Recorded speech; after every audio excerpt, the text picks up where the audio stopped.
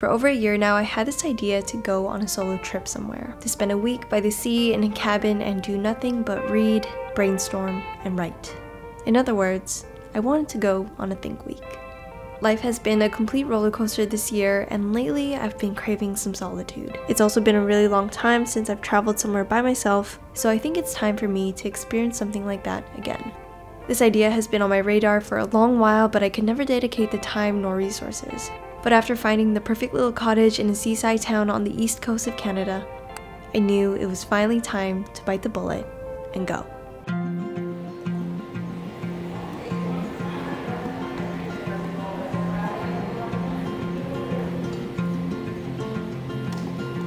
To be honest, I had no clue how this week was actually gonna go. We got a rental car. But in my eyes, sometimes you just need to take a leap of faith, trust your instincts, and see where it takes you.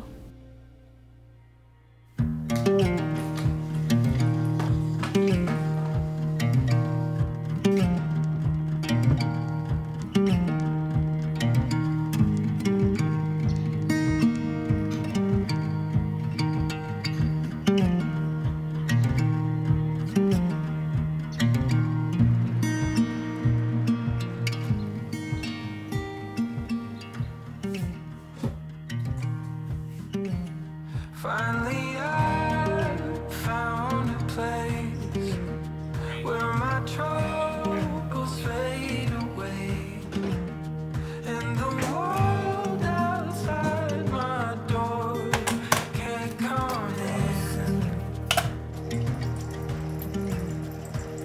Found a little piece of mind in my own skin.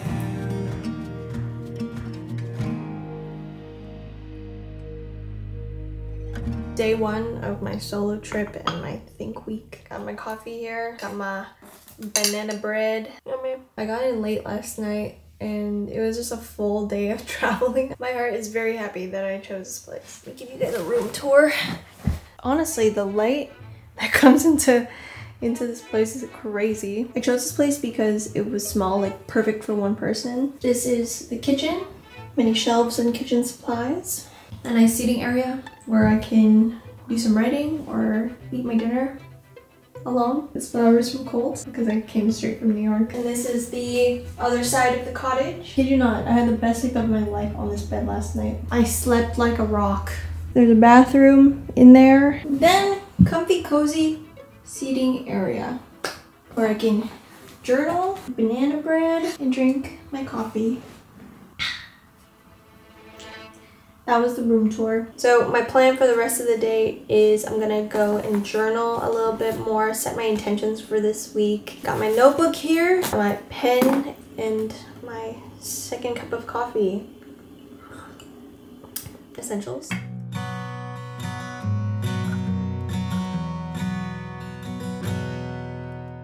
The purpose of my Think Week was to dedicate time solely to my craft, to ruminate on complex ideas and questions, and hopefully, by the end, have some answers to leave with. Coming here, I was feeling a bit stretched then, and felt like a million things needed my attention at all times. And while it's normal to have the distractions of everyday life, I felt like maybe I just needed some time to zoom out and think. Are you grocery shopping now? It's funny doing stuff like this. At some points, I'm questioning all my decisions, and the next, I'm feeling like I'm right where I should be.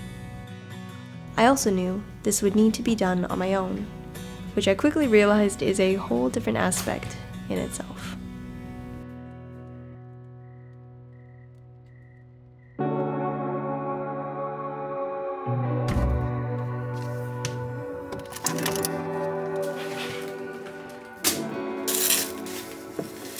Mama said that the growing pains won't end. It's the little bitty waves that'll keep the tide at bay. Got my coffee, got my oatmeal. It actually took me longer than I thought to settle in, just because I had to drive all the way into town and get groceries and all that, but at least I did it, and now we're set.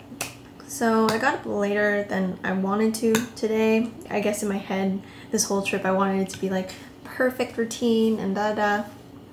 But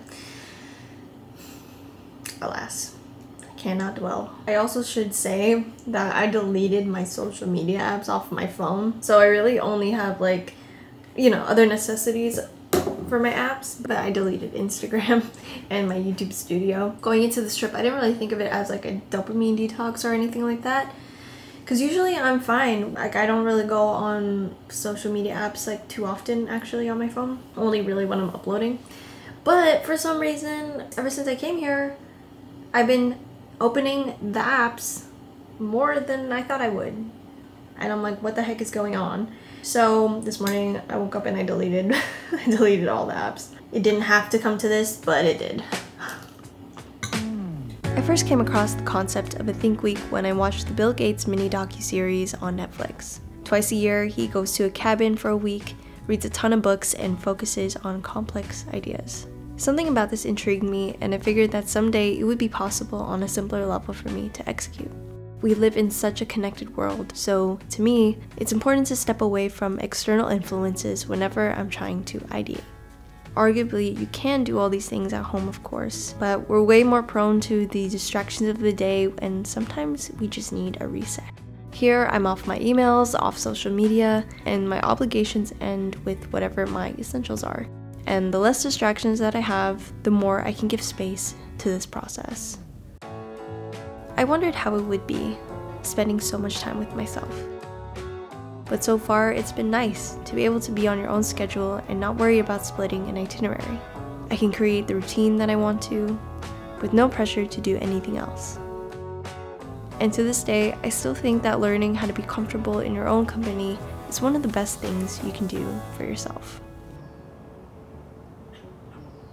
One thing that I'm really happy that I did for this week was incorporate meditation into my routine. Meditation is something that I picked up around 6 years ago. I was curious about stress management and mental clarity, and that led me to meditation. Luckily, I was able to partner with Headspace for this video, which is a little bit surreal because I have been using their app for ages now. Actually, their app is the reason why I was able to keep up with this habit for so long. Headspace has many guided meditations you can choose from as short as 1 minute to as long as 20 minutes. They also have exercises on breathing, before bed, managing distractions, and more. Personally, I started out using their basics course, and to this day, it's still my favorite. So sitting comfortably, just taking a big deep breath. Throughout my meditation journey, I noticed how important it is to have some sort of app to guide you along your way, to help you understand what meditation is and why you're even doing it in the first place. And even if you are familiar with meditation, the app is a great tool to introduce you to techniques for focus that you may have not known before. I love starting my days with meditation. It sets a tone for the day, sets the pace. I feel like I can do everything else. If you want to see how Headspace can be helpful for you, you can try it completely free for 60 days when you sign up with the link in my description. Thanks, Headspace, and back to our Think Week.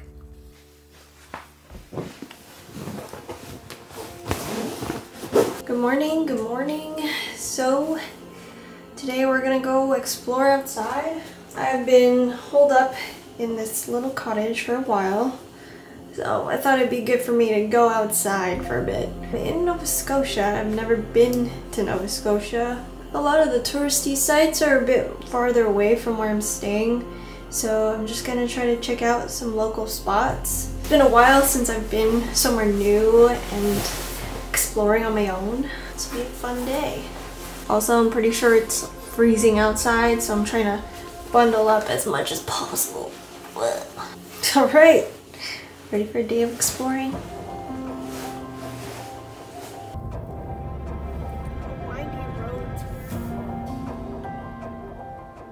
I found this local cafe near the beach that I wanted to go to. Let's get some lunch. I thought since it had been so long since I've traveled by myself, there was a tiny part of me that was a bit worried I would feel lonely. And going out to places by myself in an unfamiliar place did make me a little nervous at first, but only in the beginning. It's honestly not as bad as we think it is, and often surpasses what we think it would be if we give it the chance.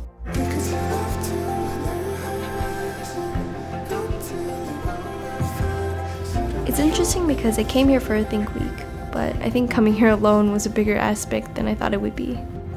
And I was surprised at some of the things that I started to reflect on. Oh, wow, there's a bee. The first time I ever traveled alone was a few years back. when I dropped out of school and booked a one-way ticket the furthest my saved up money would take me.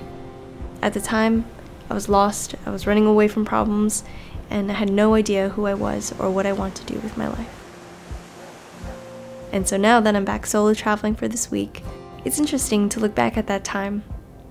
So much has changed since then. No longer running or searching, feeling a little more sure of myself, and I can't help but feel a little grown up.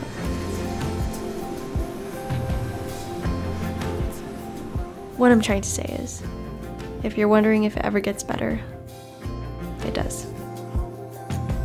It's good to spend time with ourselves. There's a certain freedom to it. To see who we are when we're not around anyone else in a place that no one really knows you. Over the course of our lives, we'll want to experience so many things. And maybe sometimes we won't have someone to do those things with. But that's okay. I still think we should do those things anyway.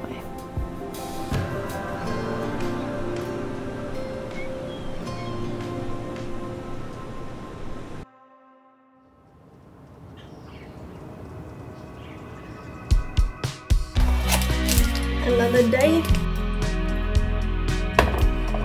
I ran out of coffee. Overall, this week was a much needed reset. I didn't film much of the working process because most of the time I was literally on this couch. For the first half of it, my Think Week was about absorbing and brainstorming. I read books, journaled and reflected, and wrote down as many questions that would come to me. And by the time the second half rolled around, I was able to find some clarity and was fostering new ideas. By the end of the week, I truly loved solitude. Being unplugged and having the space to focus so intently was something I needed coming here. Most of the time, I was able to work for hours with minimal to no distractions. I can't believe I wanted to do this 2 years ago and I finally did it. And honestly, it was over way too soon. Well, I can't believe it's my last day, my last evening here at my sweet little cottage. I'm so glad that I decided to go on my Think Week and also do a solo trip. It wasn't as scary as I thought it would be. I'm so glad that I didn't let it stop me. And I would recommend it to anybody who needs a little solo retreat. The past week has been pretty magical.